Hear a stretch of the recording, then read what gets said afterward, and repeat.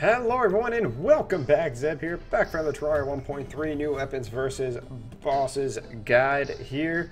Today we're going to be using the Toxic Flask again. It's not buffed in any way. I do have buffs, but just regular Toxic Flask here versus the Destroyer. We're using our 7 pots that I've normally been using here: Life Force, Titan, Endurance, and then the Iron Skin in that. And all I've done is I've just added myself in a Mana Flower and a Sorcerer's Emblem there. Along with what I kind of normally already had on you. And then we also just got some of our super mana pots, and the Toxic Flask can be dropped by the Solar Eclipse, I believe. It's Mr. B-Man, or not Mr. B, Mr. Fly. The Fly guy, he'll drop this Toxic Flask, and yes, it is during the Solar Eclipse. I always say Solar Moon. Anyway, let's get it going on. I'm running out of night here. Let's take our buffs, and let's hope that this goes okay. This does do AoE damage, which is why I thought this might be a decent weapon to use against the Destroyer, and you have range on it. So I think this is going to go quite well. As you can see, it's doing pretty good against him, and definitely a good mage weapon that you could use against the Destroyer. Dodge that face. Let's get it down and where both of his limbs are at there.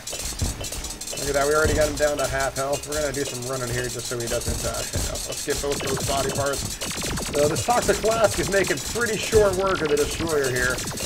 And I do have the titanium headgear on for magic instead of regular one, but this emits a cloud of smoke. Oh, 163 damage right there. Not the best. Let's take a health pot there. Let's fly around here because our guy's gonna come up at us.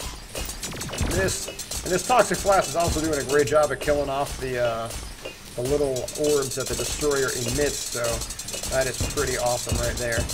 And I think we're gonna have ourselves a pretty easy win here, guys. So if you're able to get this Toxic Flask versus the Destroyer here worked out very well. Got the Destroyer trophy right there. Pop it open. Expert mechanical wagon piece there, guys. Looks really good.